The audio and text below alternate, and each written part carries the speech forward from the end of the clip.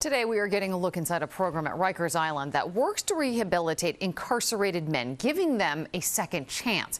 The founder of Fatherless No More says the goal is to give participants the chance to become law-abiding citizens.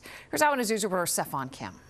Let's go. Watching the crossovers, the drives to the hole, the shots from downtown. You might think this is a pickup game on the hardwood with nothing more than pride on the line.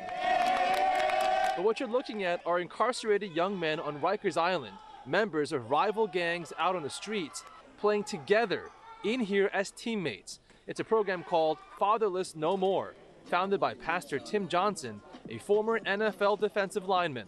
I'm not here to talk about where you've been. I'm actually here to talk about where you can go. The objective is simple: invest in humanity, believe in them, give them a reason to hope, give them faith. The incentive to work together is obvious. You get to be on a court as opposed to inside a cell, but you can't volunteer to be out here. You have to be chosen by a correction officer. They're looking for young men out of options, young men ready to receive the message and who just need one last push to get their lives back in order. I've seen it in their eyes that they deserve a chance. When we've seen that they deserve a chance, we put them all together. When you invest in young people will thrive.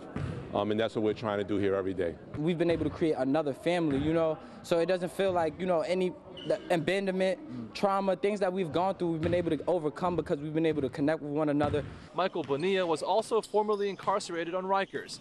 He now works for a nonprofit focusing on criminal justice reform, about to head to college. He credits Fatherless No More. First time I met Father Tim, told me he loved me, grabbed my face, told me he loved me. I never had a dad growing up. Never had no grandman doing that. I grabbed their face because I want them to know I see you and I love you. Do you see me? That's what every single human being wants. And they got that from the Creator himself. Thus, they are fatherless no more.